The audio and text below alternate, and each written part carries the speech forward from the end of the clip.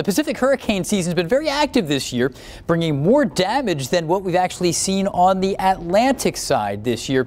So we do want to bring in AccuWeather Senior Director of Forecasting Operations, Dan DePodwin. And Dan, it's been an interesting year. We got into an El Nino this year for the first time in 3+ years.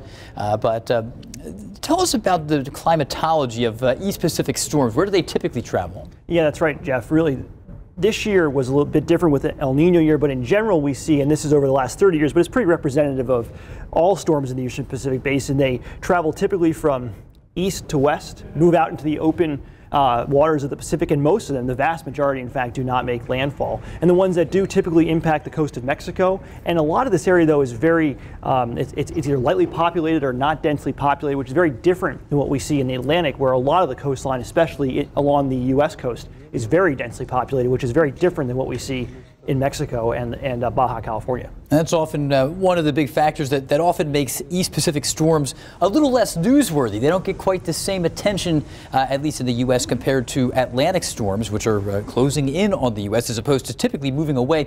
But when we look at this year, specifically 2023, there's been a disproportionate number of storms into Mexico, and that's been a big problem. Yeah, we just saw some footage of some of the storms from this year. We've had several different events, and in fact, two of them, Otis and Hillary, which made news in the U.S., are going to go down as some of the top or the most costliest storms to ever impact areas in the Pacific Basin, which is pretty unusual to have one in one season, let alone two in the same season. So both Otis and Hillary were unusual for their impact in Otis because of where it made landfall near Acapulco. If it had made landfall in another part of the Mexican coastline, the damage would have been significantly less. And with Otis, we saw a record broken for the East Pacific in terms of most significant increase in wind speed in just a 12-hour period.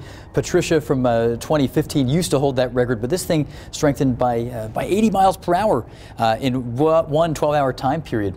So what were some of the influences in that rapid increase in intensity?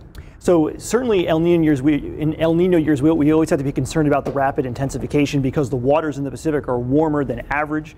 And that was certainly the case with Otis. Light wind shear, and it just really ramped up very quickly. Sometimes we see these storms do that. Unfortunately, with Otis, it happened right before landfall. Patricia's case from 2015, it occurred before landfall and had started to ramp down before it did impact the coast. Yeah, this was a wild one, from 65 miles per hour to 145 miles per hour from 11 a.m. to 11 p.m. Eastern time. Again, it happened at the wrong time here as it was closing in on landfall. Dan DePodwin, longtime meteorologist here at AccuWeather and Director of Forecasting Operations. Thanks again, Dan. Thanks, Jeff. All right.